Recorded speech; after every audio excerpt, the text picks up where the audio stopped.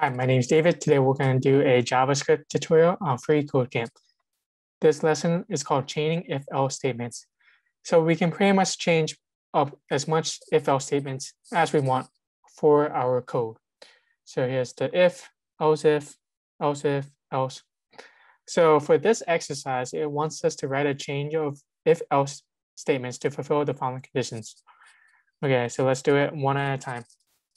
We can do if num is less than 5, and then we do curly brackets, return the string tiny. Else if num is less than 10, we return small. Else if num is greater than 15, we return the string medium. Now, else if num is less than 20, we return